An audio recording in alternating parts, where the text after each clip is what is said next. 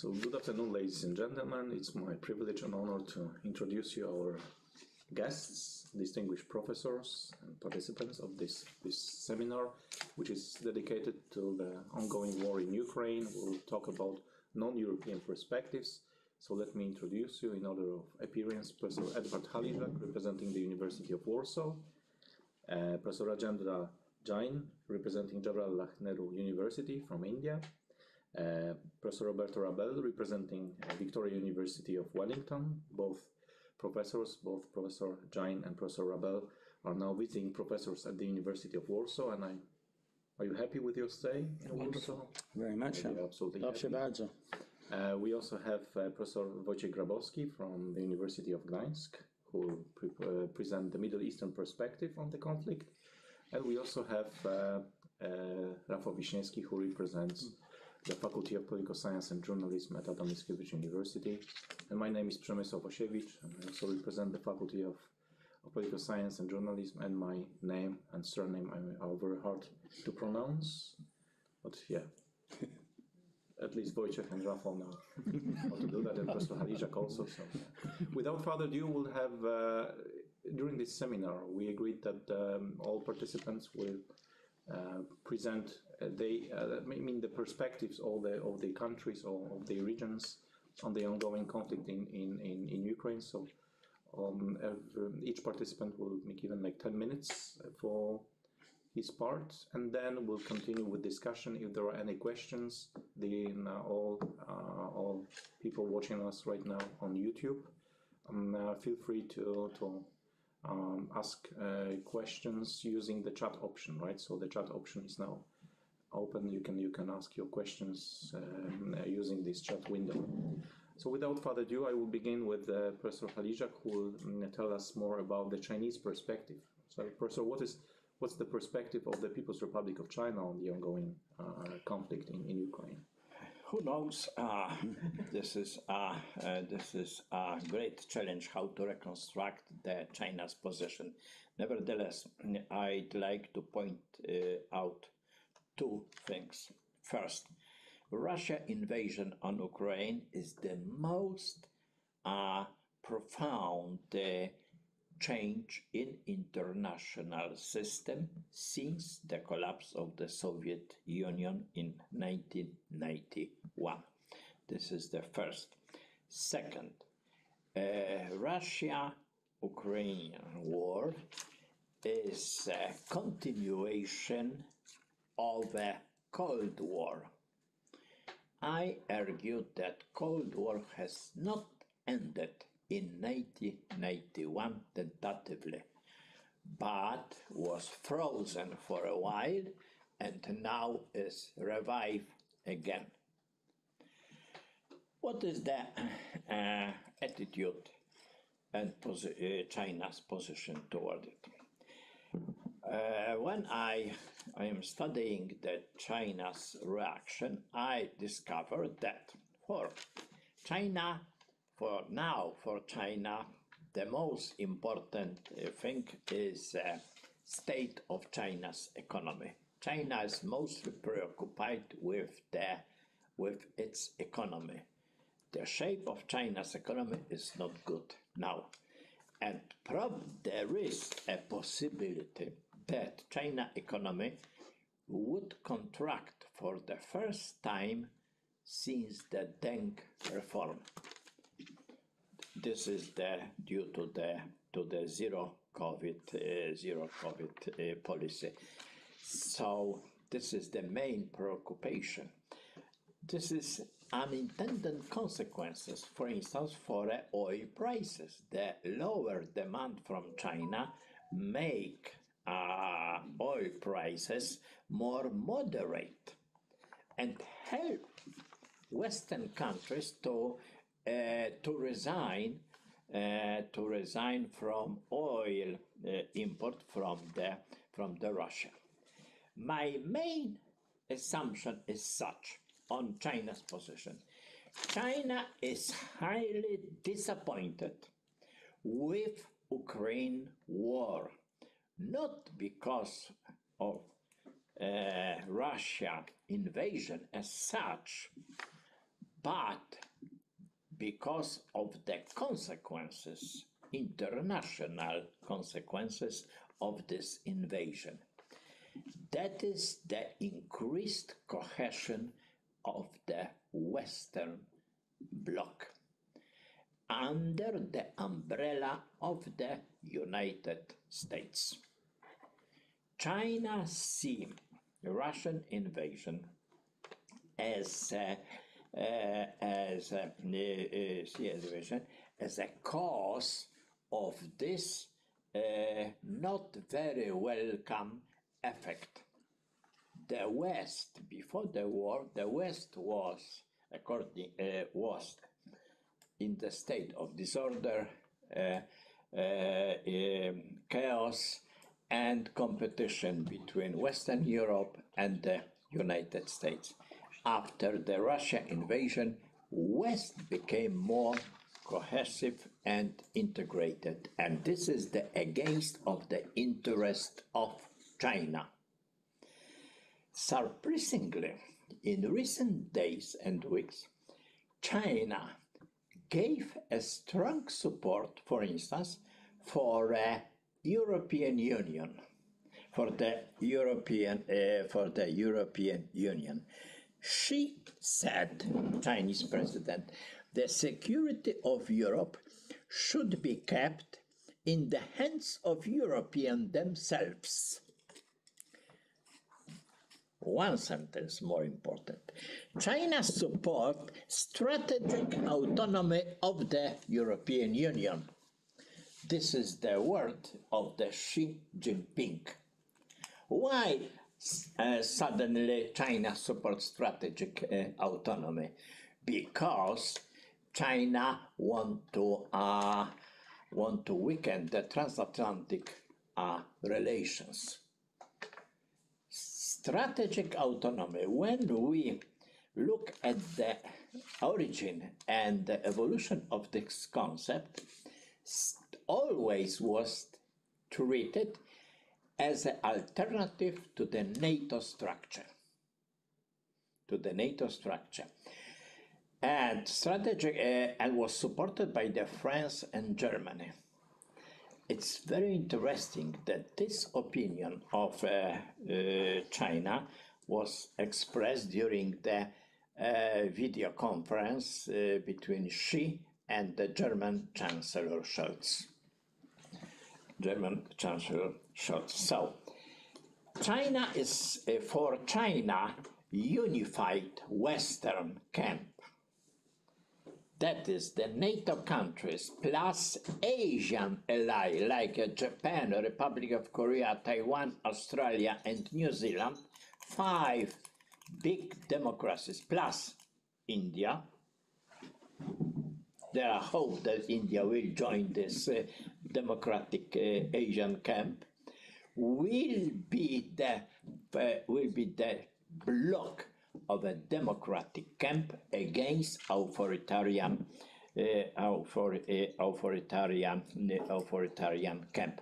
So the aim of China is to split the cohesion of the West. So from this point of view, China is extremely angry on Russia and Putin because Russia gave an impetus for such Western cohesion. As far as a direct position, China's position. China see this war as a European war, as an intra-European conflict. China wants to isolate this conflict from the Asia, and China argued that this conflict should not be linked with the Indo-Pacific,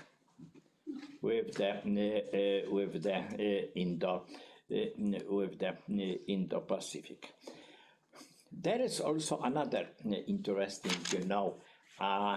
contradiction in China attitude. First of all, China is in a very difficult position because always China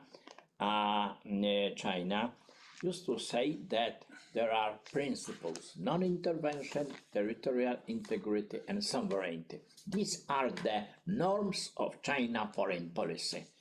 They stated since the Deng Reform, on every occasion, they stated that these are the fundamentals of the international relations. So, interestingly, that such words were recalled by the Chinese ambassador to Ukraine. This is the very low level. These words were not stated by the Minister of Foreign Affairs or she,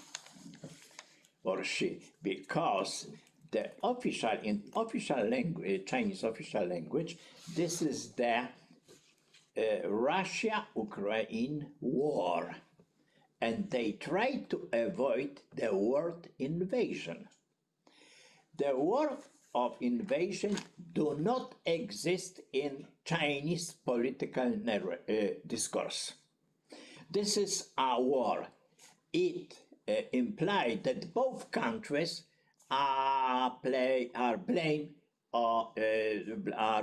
for this conflict. Russia as well as Ukraine.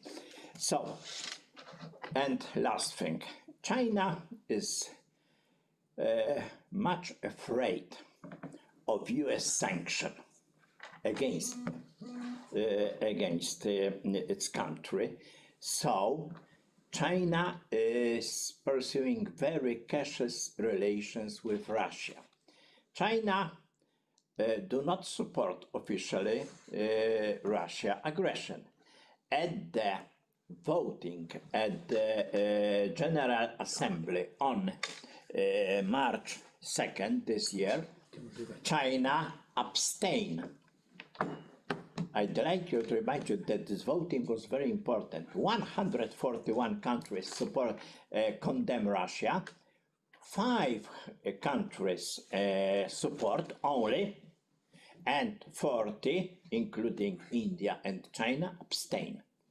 This is very important. It was a very important event because it shows how the international community react to the Russia aggression. So China, being afraid of imposing sanctions for developing any relations with Russia, try to limit its contact with Russia. Its economic contacts, financial support, technological, the delivering of technology or something like that. China is very cautious, not to be blamed on directly supporting Russia in this conflict. So. Formally, China occupied a neutral position, but emotionally, China is linked with the Putin and Russia. Officially, China tried not to be linked with Russia, but emotionally. And the last but not least, months ago, there was an article published in one of a newspaper, in a journal, on a public opinion in China, made by Carter Center from the United States. They use very sophisticated techniques, and they published this results. 75% of Chinese population support Russia, but support Russia only morally. And 70% of Chinese population support idea of mediation in this conflict. So, summing up, China is in favor of Russia, and China is at the same time against the Russia. So this is China try to play on multi-level games. Thank you very much, Professor. Professor Jain, what's the Indian perspective? What's the perspective of India? Because Professor Halizak mentioned India a few times, so I think we urge you to comment on ever since I arrived about 10 days before the invasion began, there's been very passionate discussion in Poland as a frontline state about the war in Ukraine. And so I'm grateful to the organizers to at least give an opportunity, because the Indian perspective is often less misunderstood.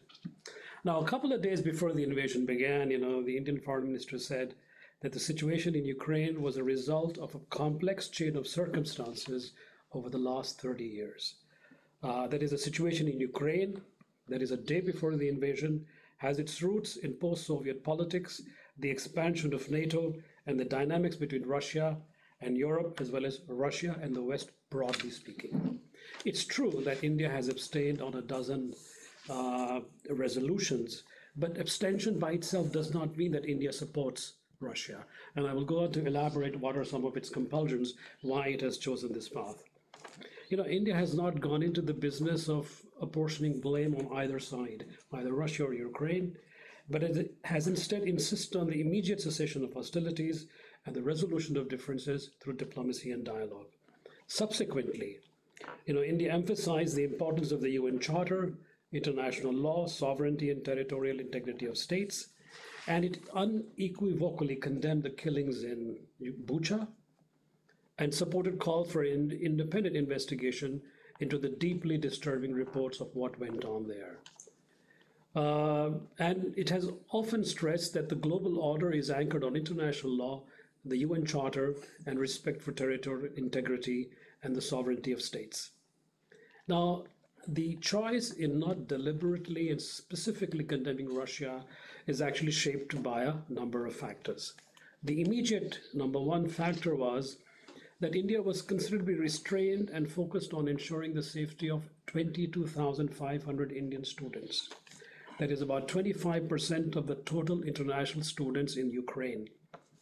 By 23rd February, that is a day before the invasion, only around 4,000 Indian nationals had left Ukraine. That means 18,000 Indian citizens remained in Ukraine, and many of them were in the difficult cities of Kharkiv and Sumy. By mid-March, we had completed the evacuation, and including 147 citizens from 18 countries. So in these circumstances, immediately, tactically, in the initial few weeks, India could not tilt towards either side. And now, a very crucial factor behind India's abstention is that even though over the past 5 years we have considerably diversified our military dependence, and Russia only today accounts for about 49% of our military hardware, but Russia is very crucial for the majority of maintenance of the majority of our tanks, aircraft, missiles. And this is actually very crucial, apart from the fact that, we have purchased the S-400 missiles to deal with China. They lease nuclear submarines to us and are engaged in a number of, co-production activities. So therefore, the decade-long dependence on Russia cannot be possibly replaced overnight. At the same time, a less understood, reality in Europe, and particularly in Poland, is that Ukraine is equally important for us. I'll explain why. For instance, the Indian Space Research Organization's semi-cryogenic engine is being developed based on the Ukrainian engine. 8 Indian warships are getting the turbines from Ukraine, some being built in Russia, the rest on transfer of technology in Goa. And they are also responsible for the upgradation of our AN-32 transport planes, And in the past couple of years, we've signed a number of defense agreements for the maintenance of a variety of military equipment. Apart from that, Ukraine has been a major supplier of sunflower oil, and we have had to diversify. And Argentina has, as a result, emerged as a very big partner because we have now had the compulsion to do it. And one thing which is not known in Poland at all is that India has shipped over 90 tons of humanitarian relief, of medicines and other relief equipment to Ukraine. Now, one factor which the Europeans often tend to overlook is the fact that India is actually confronting China across the line of actual control, where 200,000 Chinese troops are engaged in an eyeball-to-eyeball confrontation. over a disputed area, which is about 2,200 miles. And in this context and in this scenario, India's partnership with Russia, especially for continued spares and supplies, has become extremely crucial. One more factor which Professor Halizak briefly referred to is that there is great concern in India about closer Russia-China ties. And we feel that the war in Ukraine is driving the Russians closer in the Chinese embrace. And there is concern that if Russia's dependence on China deepens, especially in the energy sector, when the West is now trying to close the tap insofar as energy supplies from Russia are concerned, that this might have some adverse implications for the privileged partnership between Delhi and Moscow. And one former minister even wrote that this had the risk of Russia possibly becoming a satellite state of a rising Chinese imperium. Now, whether this happens or not is a different story, but the point is clear that a tighter Russo-Japanese embrace has implications for the multipolar Asia and the multipolar world that India seeks. So the reality is that India's problem is China. And it needs both the United States and the West, as well as Russia, to deal with the China problem. Now, there has been a lot of discussion here in Poland, and I've seen repeated references to it, that India is buying a humongous quantity of oil from Russia. This is absolutely far from the truth. The reality is that about 80% of our oil is sourced from the Middle East, and Russia only accounts for 1 to 2% of the oil. So what India buys or has bought, Europe actually buys in an afternoon. So therefore, you also have to understand that the prices of oil, as Professor Halizak was saying, from last year have jumped from $63 to $100 plus. And on a country trying to recover from 2 years of the pandemic, there is a severe foreign exchange burden, to buy because there is no easily replaceable at a quick time for this oil. So I think one should be very clear about this, that despite a large degree of public rhetoric around the potential oil sales to India from Russia, the United States and other Western countries actually understand India's position at the time of high and volatile prices. Now, let me just conclude by making 3 or 4 points clear. First of all, I think it is obvious that much of the world has not taken sides on either Russia or Ukraine, including major non-Western democracies like South Africa, Brazil, and Indonesia, which have preferred neutrality in this conflict and war. Now, almost half of Africa's 54 countries declined to support the UN-sponsored resolution condemning Russia, and only about 40 out of 198 countries have actually imposed sanctions on Russia. Secondly, what is often understated and underrealized is that the West is far more important for India than Russia is. Russia's economy is half the size of India's economy. Our trade has been stagnating at around $10 billion for the past decade. And of our economic interest and trade with Europe and the United States is by a factor of 8 or 10 much more important. And the West is truly much more important for our modernization and development. But as I said, those are the compulsions under which we have to take this position. One lesson that India has learned, and in fact learned a few years ago, is that the crisis in Ukraine has impressed upon the need to accelerate the process of the rapid modernization and expansion of our domestic industrial base, which is vital for our strategic autonomy, and this is the only way for us to remove our excessive dependence on Russia. And finally, I would say 2 things. One, that despite the public statements and rhetoric in the West. Okay, can we continue? Okay, so thank you very much for your patience, but thanks to that we'll have Jorge live. Well, we can see Jorge, we can see you here, so the audience cannot see you, but we can assure you that Jorge is in a good shape. He's very happy. I don't know, what time is it in Mexico right now, in your city? It's in the morning. Oh, okay, so it's acceptable, I would say. So it's not 6 a.m. or 4 a.m.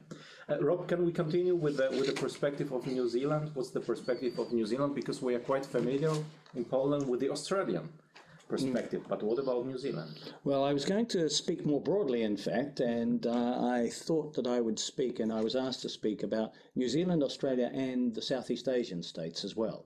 So I'll speak a little bit more broadly, but I'll certainly include New Zealand in my coverage. And in looking at these states and how they've reacted, it's not surprising that we see very diverse reactions.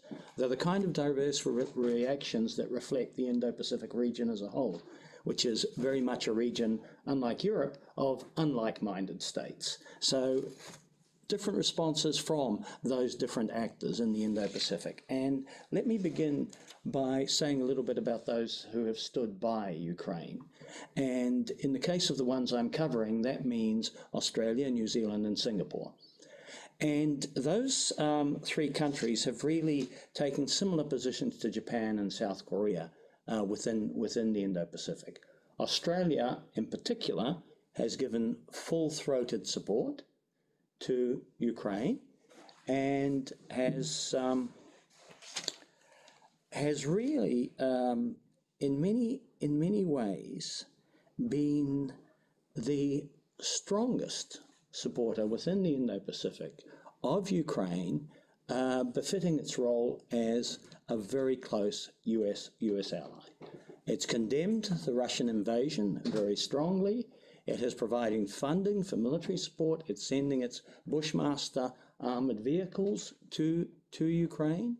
And really what the invasion of Ukraine by Russia has done for Australia is really confirmed its position as a leading ally of the United States and a country that takes a particular position in the world and in the Indo-Pacific. And it's very much in line with its participation in the Quad, alongside India and Japan and the United States, and its more recent participation in AUKUS, the Australian UK American initiative. So far, in terms of the countries that I'm covering, for Australia, it's very much confirmation of its position in the world and its position in the region. In the case of New Zealand, it's somewhat different. New Zealand always likes to differentiate itself from Australia. New Zealand is not an active treaty ally of the United States and has not been for some time, since the 1980s, and New Zealand very much values its independent foreign policy. However, the Ukraine crisis has continued a more recent shift in New Zealand foreign policy, which has seen New Zealand moving once again closer to some traditional allies, having a less ambivalent position in response to aspects of Chinese assertiveness, for example. So with Ukraine, what we've seen New Zealand do is take some steps that it would not have done in the past. For instance, New Zealand had relied on the United Nations to authorize sanctions. It did not have an autonomous capacity to issue sanctions against Russia when this occurred. And as a result, it had to pass legislation in Parliament to now have that autonomous sanctions capacity, and New Zealand has joined the sanctions against Russia as a result of that. There's been strong multi-party support for that stance across the New Zealand political spectrum. So New Zealand is a country that tends to be much more in favour of multilateral approaches to regional and global order. It's very comfortable in that kind of setting rather than being confined to an alliance setting. New Zealand has begun to shift somewhat as a result of Ukraine. And I would say it's analogous to what has happened here in Europe with respect to Sweden, Finland, and Switzerland. And in a sense, New Zealand is a kind of Switzerland of the Indo-Pacific as far as this conflict is concerned.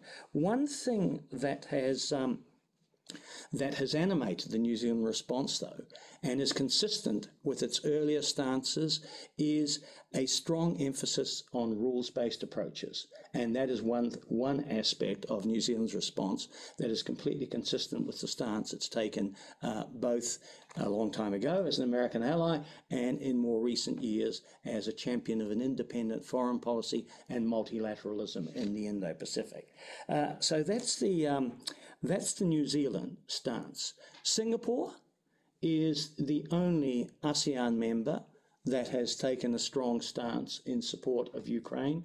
The Singaporean High Commissioner to New Zealand emailed me while I was here to say that I would be pleased that Singapore had taken what he called a principled stance on the issue, has joined both in condemnation of Russia and in sanctions against Russia as well.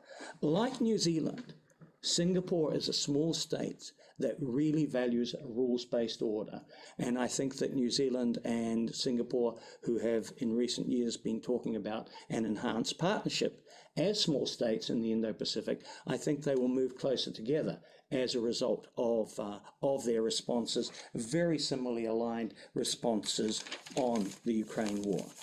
That leaves the other states I was going to cover, and that is the ASEAN states. And we've seen many of them join in the UN vote condemning Russia, but for the most part, some have abstained. For the most part, their responses have been much more muted.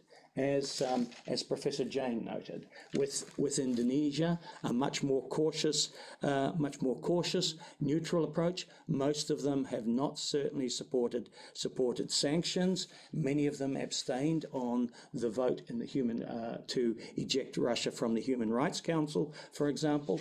And the question is why? Why, unlike Singapore, have most of them taken this approach? And I think it comes down to similar sorts of reasons to those that Professor Jain outlined for India, and that is interests and concerns about their relation with Russia, and in many cases, like India, being dependent. For example, Vietnam relies heavily on Russian armaments, being reliant on Russia for those. And what's more, there's also a sense, I think, when Professor Halizak mentioned that China viewed this as an intra-European war.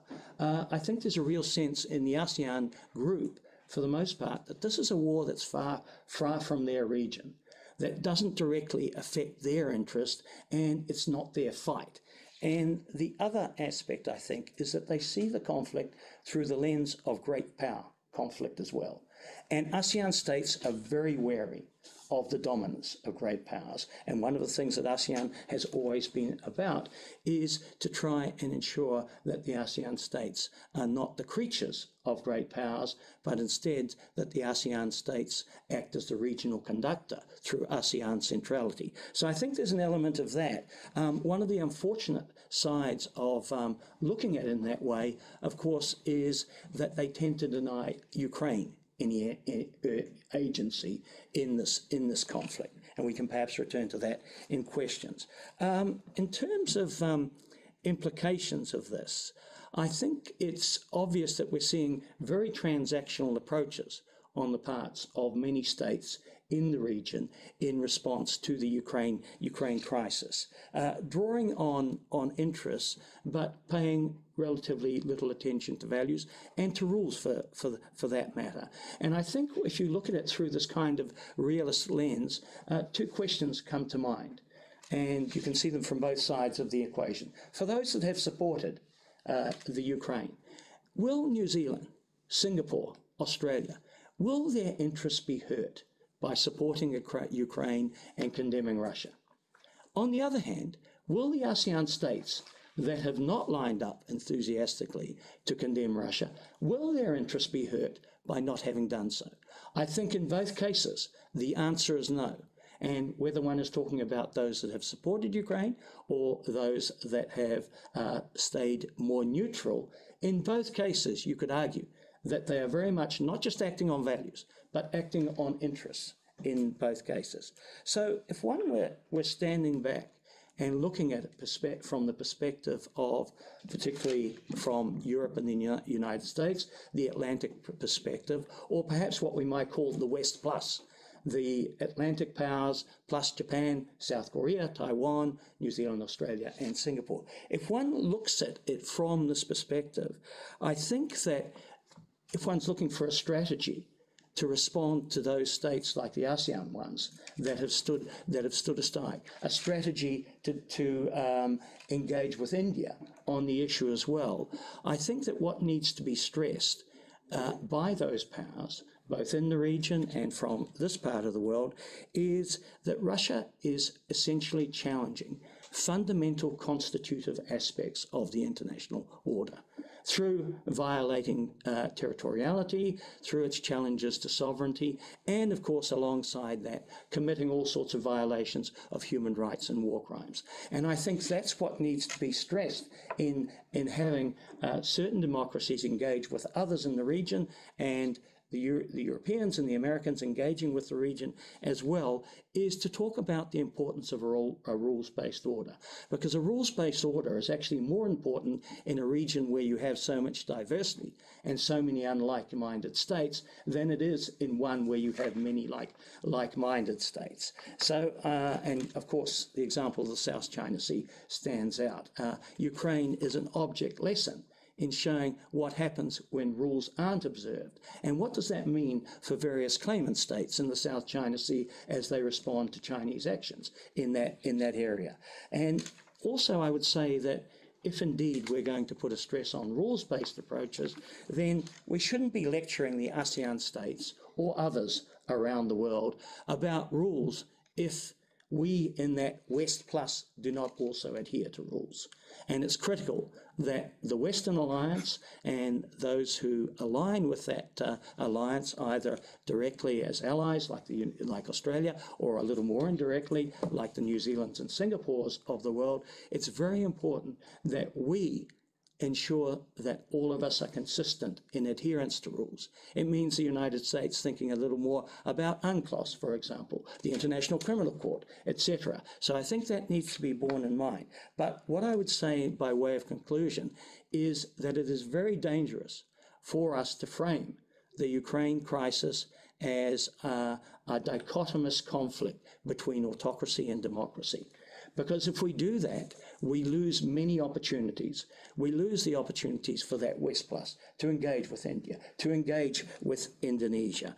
And I think it must be a much more nuanced message that is sent out, that puts much more emphasis on the importance of rules-based forms of order, regionally and globally as well. And if we do that, we have a much greater chance, I think, of accommodating diversity, and we also have a much greater chance of ensuring stability and avoiding conflict. And above all, it means that can unleash the power of diplomacy rather than diplomacy of power. I'll conclude on that point. Thank you. We'll talk about the Middle Eastern perspective. Right? Yes, thank you very much. Yes, I will briefly present the Middle Eastern perspective on war in Ukraine, and what is important on the beginning is to mention that it is not easy to make a simple generalization if we are talking about the regional perspective, Middle Eastern perspective on the war in Ukraine, because each country in the Middle East present a particular view and particular interests on the war with Ukraine. Middle East leaders in general are trying to stand in the middle position or present the middle position. I mean, they are not eager to see either the US or Russia declare a decisive victory in the confrontation over the Ukraine, but they are in the pressure to pick a side, American or Russian, of course.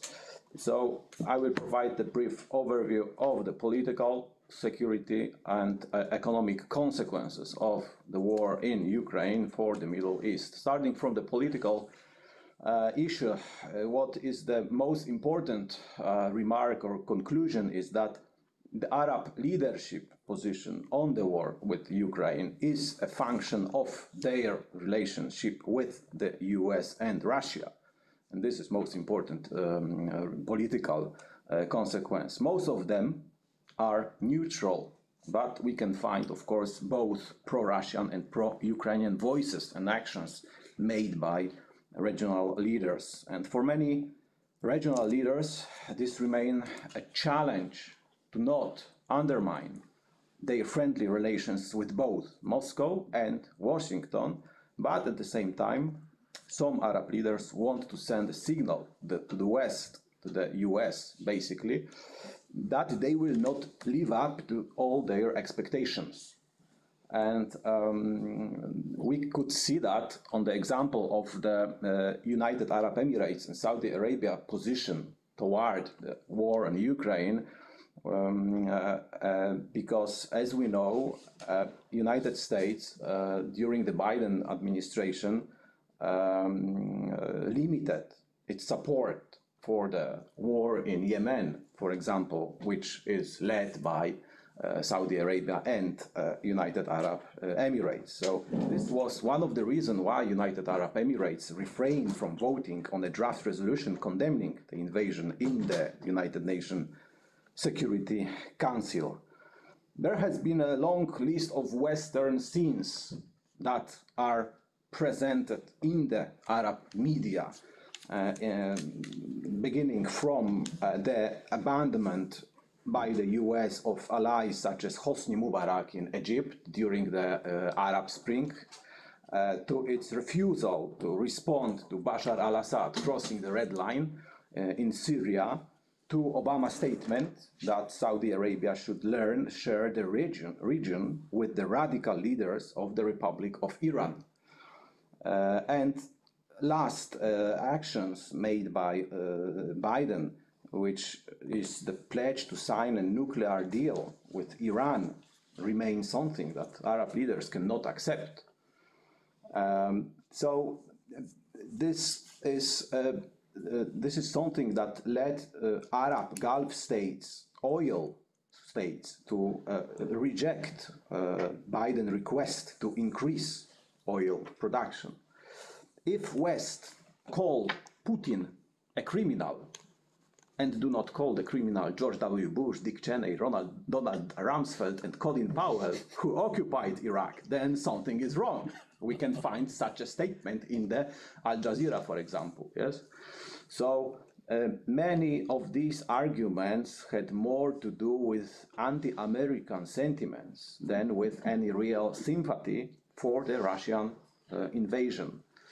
And as I mentioned, regional leaders are trying to remain politically neutral. This position stems from conflicting priorities between Arab leaders and the Biden administration.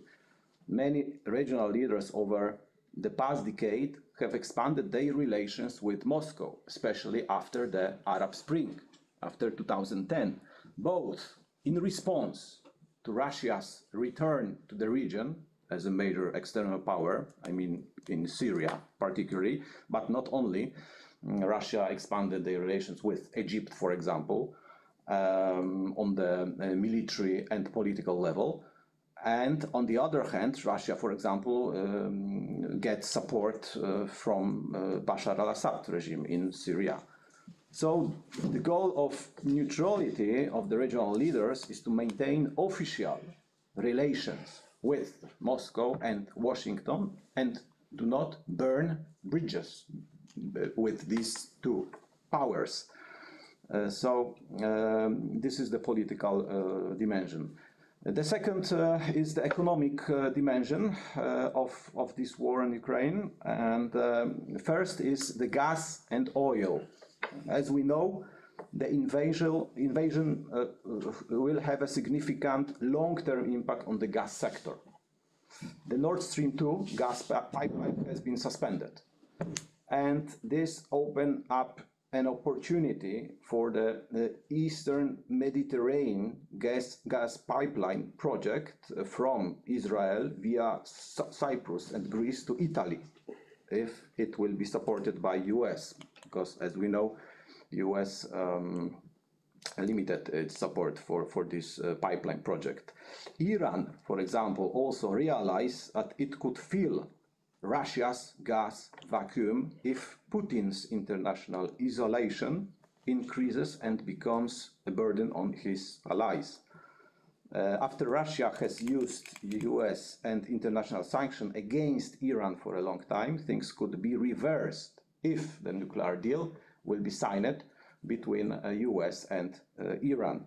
So the Tehran can be benefited from this arrangement. However, of course, the logistical and diplomatic arrangements may take some time to make it happen. Of course, all oil exported countries, Persian Gulf states, Arab Persian Gulf states, basically, are among those who are likely to benefit economically from the Russian invasion of Ukraine, but also Turkey and Iran as well, whose trade with Russia may be strengthened despite US sanctions.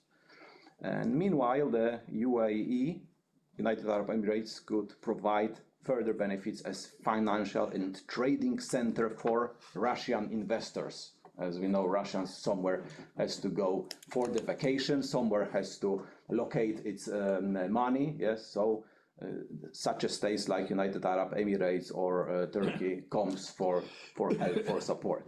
And second economic dimension is the food security. The war in Ukraine also has a negative impact on food security in Egypt, Tunisia, Syria, and Lebanon, but gives some economic benefits to the Gulf Cooperation Council countries and Iraq. The Russian attack disrupted energy and wheat supplies, which meant an increase in oil and bread prices, which could lead to social unrest in some Arab countries if the crisis prolonged, as we remember the experience, for example, from Arab Spring. This was one of the reasons why the revolution in Arab happened. Several countries buy large amounts of wheat from Ukraine and Russia, while some, such as Arab states of the Persian Gulf, have sufficient reserves. Others, such as Lebanon, do not, making the prospect of shortages very real. Though no one has yet imposed sanctions on imports of Russian grain, it is becoming increasingly difficult for importers to buy grain from Russia due to its problems with transferring funds to Russian companies and ship insurance. And the third, last dimension is the security and stability of the region of the Middle East. And this is also a very important conclusion. In the Arab world, many Arab leaders, political leaders, are concluding that nuclear weapons make a difference. Yes, which Russia has, Iraq hasn't got, and Ukraine gave up. This makes a difference, yes, in all this war. So it is becoming more and more popular view that a nuclear weapon is one of the method, a way to ensure the security in the region. And of course, it is becoming also more and more popular that if the US doesn't want to guarantee security to Arab states, it should say it clearly and directly. Otherwise, the US policy will generate such a dual reactions and such positions in the middle. And as Arabs see the US role in the region this way, regional leaders are beginning to look for another option to ensure security and deterrence. As a result, in the eyes of many Arabs, America's impressive military assets throughout the Middle East are a smokescreen that masks a withdrawal of commitment and determination. The serious ones know that they will not find him in Moscow or Beijing. Some may turn to Israel, who can certainly help, but this country with less than 2 million people is not a superpower. So the answer, if any, return to Washington. And in view of the US-Russian proxy war in Ukraine, it seems unlikely that Russian and Western diplomats will be able to resolve conflicts that or crises that are happening in the Libya, in the Yemen, and in other parts of the region. And concluding, if states cannot achieve a security guarantee, we should not be surprised to wake one morning to find that some of these states have drawn the not irrational conclusion that security can only be found in the pursuit of their own nuclear weapon. And that's a sobering lesson to take from Ukraine. Thank you. Thank you very much, Wojciech, for this Middle Eastern perspective. Well, actually, thank you very much for your, I want to say, short presentations, presenting, the perspectives, non-European perspectives. I have this feeling that we are missing this US factor presentation, because what your presentations, all presentations have in common is that all of you mentioned the United States, and there is nobody to defend the American position, right? So I don't know whether I should do that or not, but anyway, my question would be, okay, what are the perspectives? Well, we have like 20 minutes left for discussion. I mean, the audience, you're welcome to write your questions using the chat option, right? So I mean, Might have a couple. for the moment, as I can see, there are no questions from the audience. Oh, there is one. Okay, so we'll continue with these questions. I promise that I will refer to them in a few minutes, right?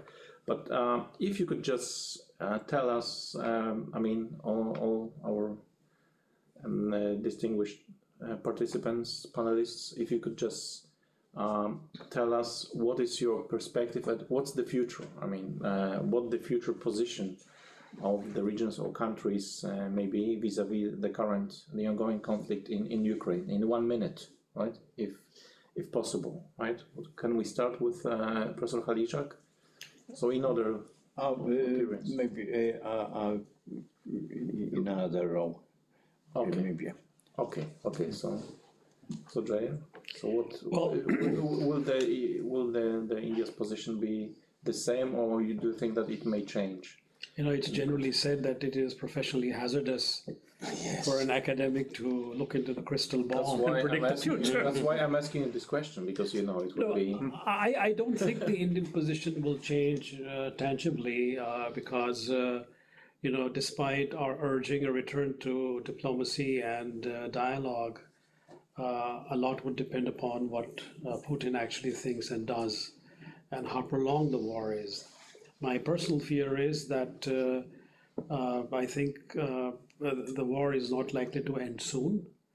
And even it does, Ukraine is definitely not going to be in a position to accept this kind of seizure of this entire eastern coast, which denies it access to warm water ports. So my fear is that the West would continue to supply arms to Ukraine, and you will see some form of fighting going on. There has been some commentary in the amongst former senior bureaucrats who have suggested that a possible future scenario for Ukraine would be if it were non-aligned or neutral, like Finland and so on. But that is not a widely shared opinion. It belongs to a small segment of the strategic community. But apart from that, there has been no such official opinion about what should be done. But we all hope that fighting ends quickly and a solution is found. Rob? Okay.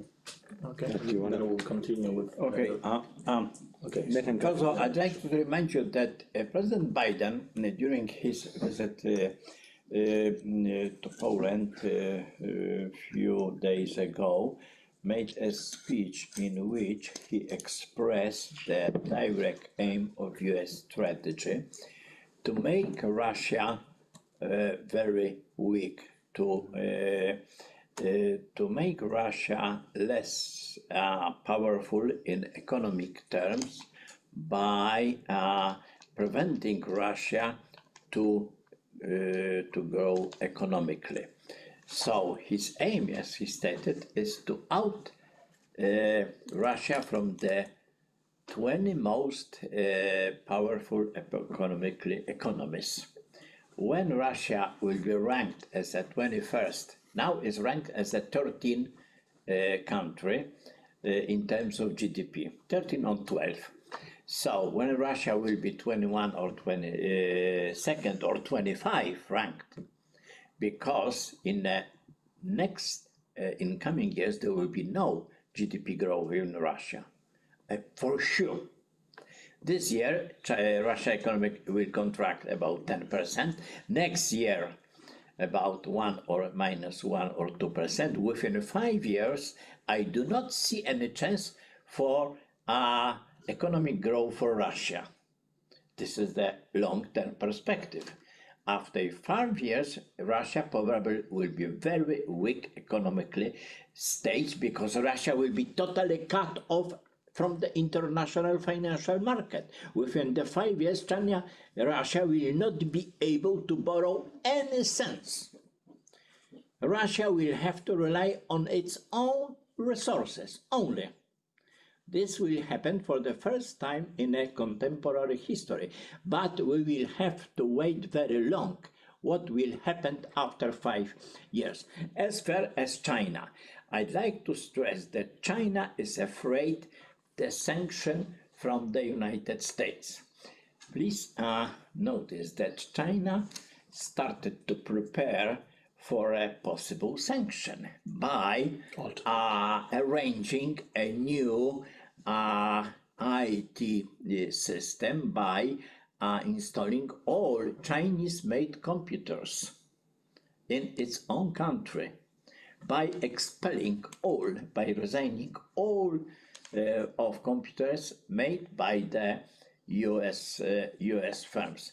So China is, in my opinion, is preparing strategically for a sanction from the United States.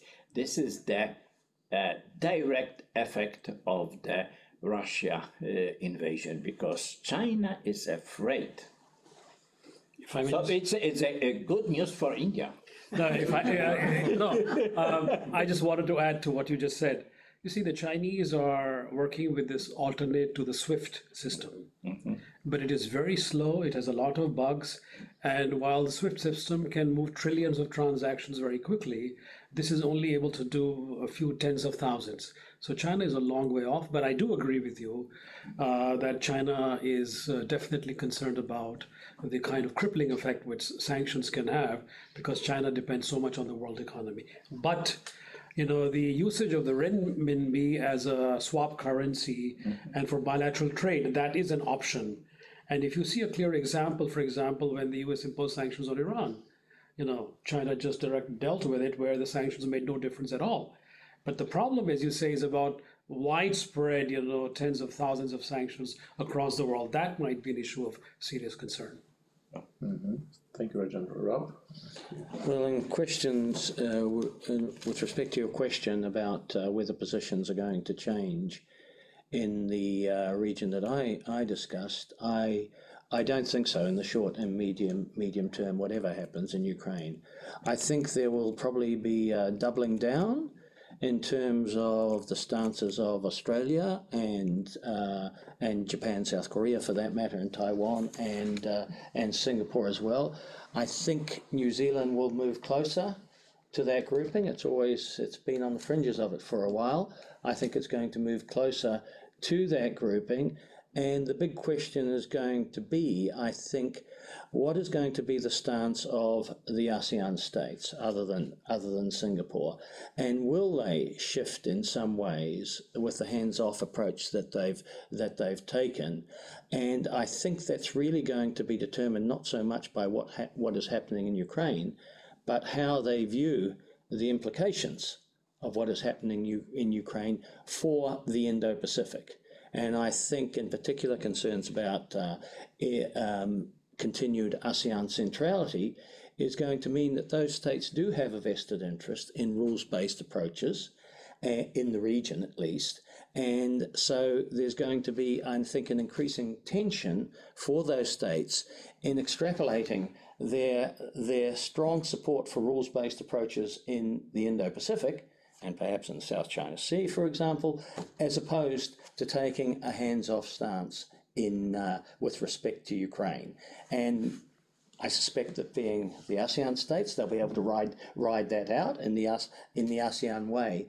But I think that that's the more likely prognosis for my part of the world.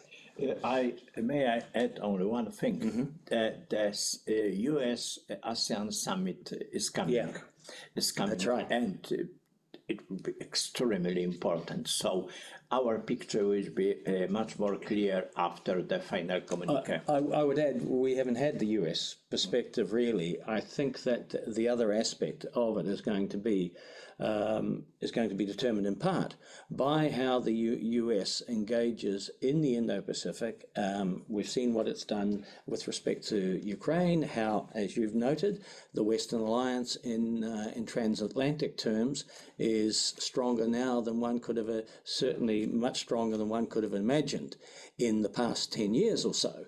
But the question in the Indo-Pacific is whether the United States is going to be able to use not only its political and military resources, but its economic resources to add an economic component to what it's trying to do through its free and open Indo-Pacific strategy, which everyone notes as the great missing link and the great strength that China has. And I think the extent to which the United States can combine economic instruments alongside considerable soft power as well as a lot of hard power. And if it succeeds on that front, then the game changes in the Indo-Pacific. If it doesn't succeed on the economic front, then China's rise continues. In order to make Hollywood more popular than Bollywood. That probably brings in Bollywood. No, I would just add that, on the 24th of May, we have the first Quad summit in person in Tokyo. Mm-hmm. Yeah. And though there has been speculation that, US is too much focused, that the pivot to Asia has shifted to a pivot to Europe. Yeah. But I think one should not be too hasty in drawing that conclusion, because the elephant in the room is clearly China, and that is where the Americans perceive as a greater geoeconomic threat. Okay, we have quite many questions from the audience, so let me pick. Michał Malak has two questions, so Michał, I will just choose one of them, okay? Because we don't have that much time. But still, okay, this one will be to Wojciech. And Michał is asking you, how likely is that the relations between Iran and the West will improve because of the war? The conflict in Ukraine. So what's your perspective? Yeah, it's a good question. I think that Middle Eastern states still see the war in Ukraine as this is not our war. So we will sit and wait, and we will wait what will happen.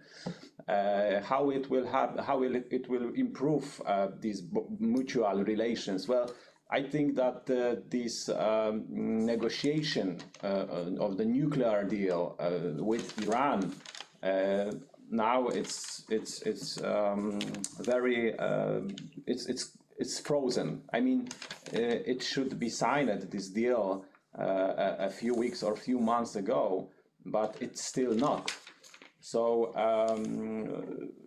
I think that US will focus more on the Ukraine than on the Middle East. So I think that this nuclear deal maybe is not the most important issue in the American foreign agenda. Yes. So answering your question, if this war will improve these relations, I think that it might, but it will be very slow and very long-lasting. It will be not very quick change. So in Iran, if we take a look in the political scene, we also see many internal division. There are, of course, supporters of signing this nuclear deal, and of course those who reject any cooperation with the United States. So it will not be easy task, yes, but the Middle East is very difficult to predict the international relations on the Middle East. So this is what I can answer on your question. If I may add, you know, that we are actually witnessing some changes in the US because the Biden administration, I mean, everybody's focusing on Ukraine right now, but the Biden administration is going probably to remove the Iranian Revolutionary Corps guards from the terrorist list. And it will be a huge game changer because it may open the way to the nuclear deal with Iran. That's the main obstacle right now. So it's very likely that they will do so. So we'll see what happens. Okay, we have 2 more questions, and this one is Rajendra, is for you. So get ready. It's about the diversification of, as I understand, of military purchase. I mean, the purchase of military equipment for the Indian forces. Well, actually, for the past 5 years, India has been trying to diversify, and you find France, Israel, and the United States have emerged as major alternatives. But the biggest emphasis now is on a self-reliant India, where we have banned over 300 types of weapon categories from direct import, by saying that these now have to be co-produced in India. And when the Prime Minister Modi visited Paris recently for a few hours, this was one major topic of discussion, that looking ahead, there would be very few flat platforms that India would import directly, that co-production in India. And this, I think, also is an opportunity for Central Europe, which has declined in terms of military exports to India.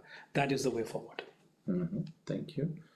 And the final question is from Zantush, and Zantush is quite right, because we are missing this. I mean, North African dimension was covered by Wojciech, but we are missing this sub-Saharan dimension. And Zantush's question to all of you is, how would you see, measure, or predict the African role in the Russian war in Ukraine? So as I understand, what the African states, what the role can be, right, in this conflict, or whether they will take sides or not. So what is your perspective? Well, the only thing I can say is that I have it here that almost half of Africa's 54 countries declined to support the UN resolution condemning Russia. And the second thing I think you have to appreciate is that China is the #1 player in Africa today, whether it is trade, it is FDI, or it is credits, though there is a negative side to that as well, as we see in Kenya and elsewhere. So I think Africa is going to be somewhat restrained on this because the American role is not very pronounced in the region, so largely neutral. There's a second question on substituting obstacle to Western sanction. Yeah. That's the one which And the states could create a big enough trade partnership with Russia. This is an essential question, very good question, because if we assume that Russia will be cut off from the Western markets in exports and in imports, so how Russia will substitute its foreign trade? Of course, the potential candidate is China. But the question is China will be able to substitute the Western market? Not so much, because first of all, China is very cautious about the imports of gas and oil from Russia. China do not repeat the fault of the West by relying on gas and oil, and the import share of gas and oil will not exceed 8%. Currently, China imports more gas from Turkmenistan than from Russia. So China is very clever in diversification. So what China could offer for Russia? Consumer goods. Because China is well known a producer of such consumer goods. But the question is, will Russian consumers accustomed to the consuming of Western goods will be able to accept the Chinese products? This is the problem of culture. this is a very interesting contradiction in Russian attitude. Putin used to say that NATO is an inherent source of insecurity. But at the same time, the Russian oligarch place their wealth in NATO countries, in NATO banks. They located their money, fortune, in NATO countries.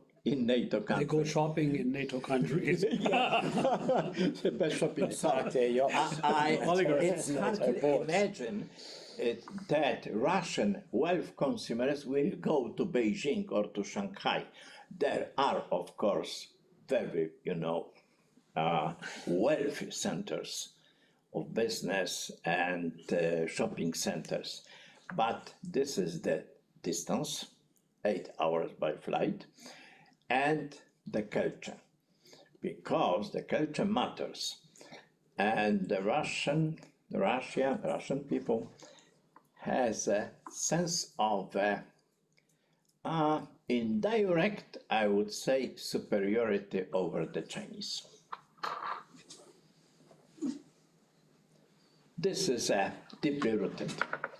This is, I know. I spend a lot of time in discussion with the Russians on it. So, concluding, China will not substitute the Western markets for Russia natural products, resources, and China will not substitute the Western products in Russia, because when Russia will be cut off from the financial market, so the power purchasing of Russia will be very low, no doubt. If we only imagine the situation where Russia will be cut off from the financial market. I think there's final remarks. We have like 2 more minutes or something. I think there's also the question of Chinese concerns about secondary sanctions and what it would mean if China did step into that role, what it would mean, I think less importantly for China's relations with Russia, but more what it would mean for China's relations with Europe, the United States, and a number of states in the Indo-Pacific as well. And I think Russia does not count as much in their calculations, especially on the economic front, as those other states do. Yeah, because, China is very, is pragmatic. Yes. Pragmatic, not ideologically motivated. This is the first. So the prospects for Russia are very, very weak. It's because China will not substitute in nothing. Mm-hmm. I think we can, if you agree, we will stop here. No, if we start a discussion on this now, that will take another webinar. I think it's like, volume 1, maybe we should think of, volume 2. Volume 2, why not? So I think the audience, I don't know, but probably you will share my feeling that it was a very nice seminar, a very nice webinar, and I think that we could continue. I mean, we could meet in a couple of months and see what's the situation on the ground, what's the situation in Ukraine, and whether our perspectives have changed or not, right? So, but yeah, let me thank you very much for your, I wanted to say active participation.